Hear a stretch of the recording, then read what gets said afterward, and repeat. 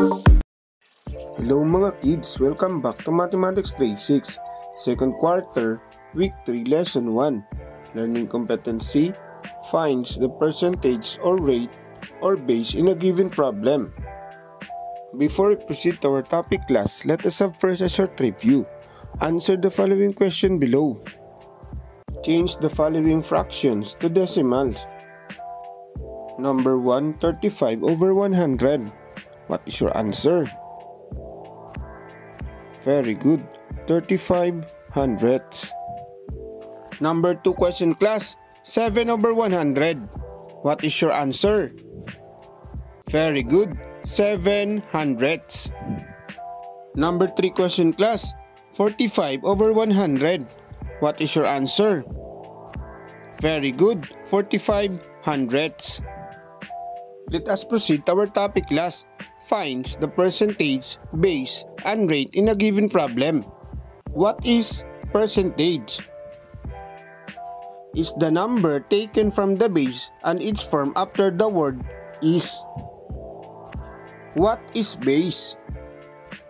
Represent the whole and it's after the word of. What is rate? Is expressed in a percent with a percent sign. Okay, good morning class. This is our lesson about percentage, base, and rate. Okay, this is the process on how to solve problem involving percentage, base, and rate. We use the triangle method, P, B, and R. If we're going to find the value of percentage, we use the formula B times R. Baka nagtataka kayo paano nakuha yung P equal to B times R. Ito lang yung class, P, looking for percentage, B times R. Next, if we're looking for base, takpan lang natin, yung P, divide over rate. Or B equal to P over R. Okay, if the problem is rate, R, P over B. R equal to P over B. Example number 1 class, we find 75% of 120 is what number? And then, next question class, paano natin malalaman kung yung problem is percentage, base, and rate? Okay. Our P or percentage is associated with the word is. And then, our base is associated with the word of, and our rate, syempre, alam na natin, percent. Okay. Again, let us go back to our problem. 75 of 120 is what number? Okay. To identify, this one is the rate of 120. This one, the base of what number is, we're looking for the value of P. Therefore, we use the formula P equal to base times R. P equal to base times R. P equal to base, we have 120 times 75, or we transpose the 75% to decimal, it becomes 0.75. Okay? P equal to multiply. Our answer is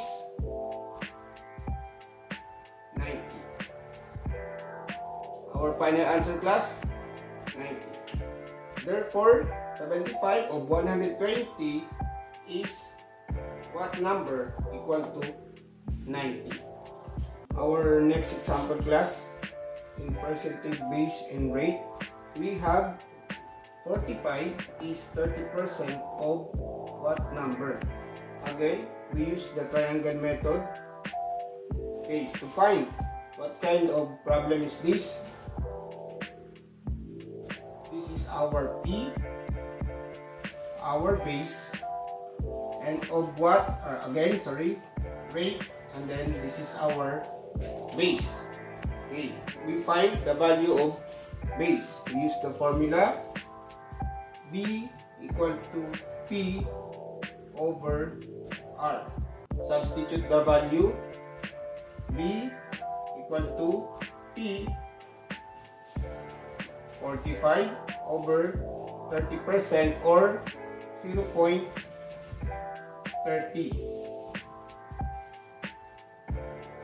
Then our B is equal to 40 divided by 30 hundredths. Our final answer 150. Therefore, 45 is 30% of what number? Equal to 150. Another example class on how to find percentage, base, and rate.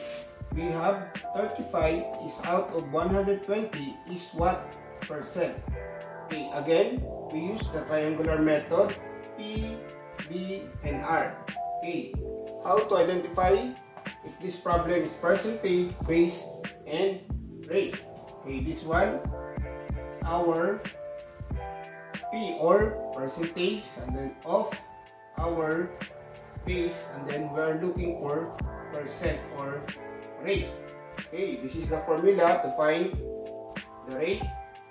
R equal to P over B. R equal to P, substitute the value 35, and then our B equal to 120.